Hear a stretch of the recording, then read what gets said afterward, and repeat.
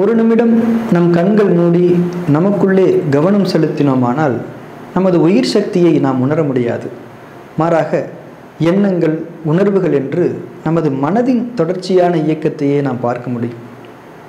Coma நிலையில் இருக்கும் ஒருவருக்கு மனம் என்ற ஒன்று செயல்படாது.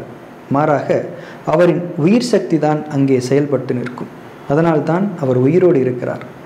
ஆனால் உயிர் சக்தி உடலை இயக்க முடியாது. அவ்வாறு இயக்க நான் முன்னரே சொன்னபடி மனம் என்ற ஒரு இணைக்கும் பாலம் தேவை.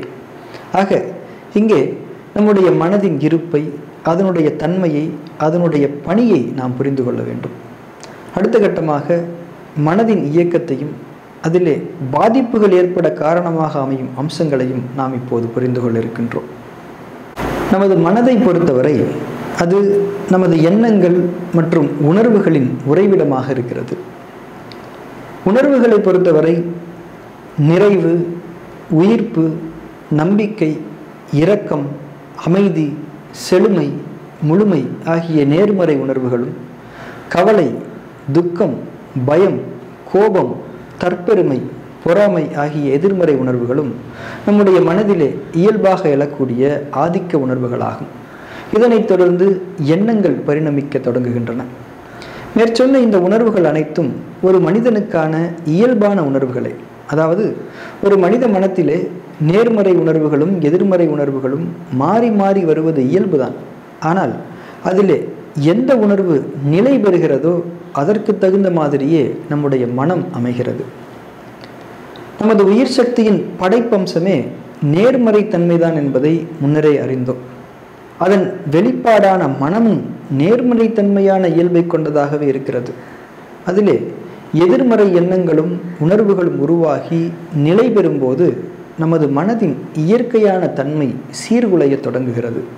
அப்போது உயிர் சக்தியின் பிரகாசம் உடலுக்கு மறைக்கப்பட்டு உடல் நோயுறுகிறது. இதுதான் ஒரு நோயின் முதல் புள்ளி என்பதை நாம் தெளிவாக விளங்கிக் கொள்ள வேண்டும். ஆக நாம் நமது உடலின் நோய்களை குணமாக்கி கொள்ள வேண்டுமானால் நாம் நமது மனதின் குறைபாடுகளை களைய தொடங்க வேண்டும். அதிலே நிலை கொண்டுள்ள எதிர்மறை தன்மைகளை நீக்க வேண்டும். எதிர்மறை தன்மைகளை எவ்வாறு நீக்குவது? நாம் முன்னரே புரிந்து கொண்டோம். மனதிலே நேர்மறையான உணர்வுகளும் எண்ணங்களும் எதிர்மறையான உணர்வுகளும் எண்ணங்களும் தோன்றுவது இயல்புதான்.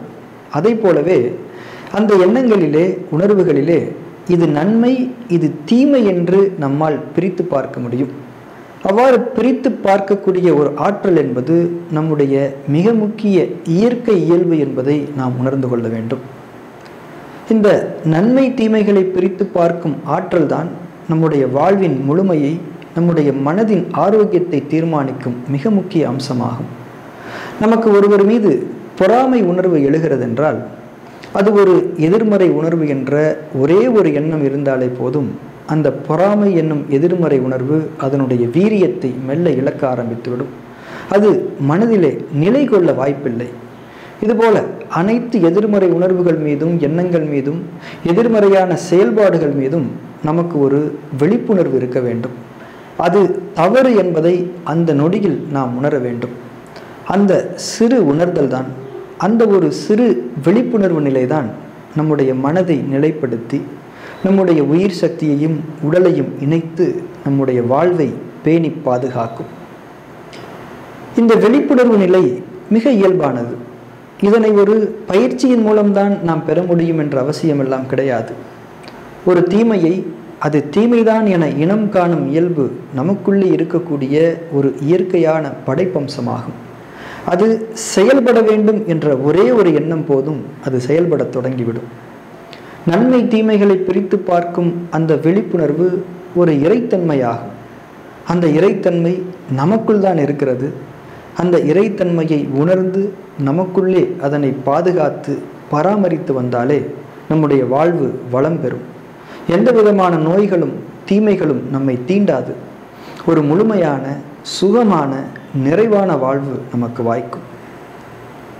நன்மை தீமைகளை பிரித்து பார்க்கும் அந்த விழிப்புணர்வு நிலையை ஆரம்ப கட்டத்தில் நமக்குள்ளே செயல்படுத்துவதிலே சில பிரச்சனைகள் எழ வாய்ப்பு இருக்கிறது. அதனை களைவதற்கு உதவக்கூடிய ஒரு எளிய வழிமுறைதான், ஒரு எளிய தியான முறைதான் விபஷனா என்னும் தியான முறையாகும்.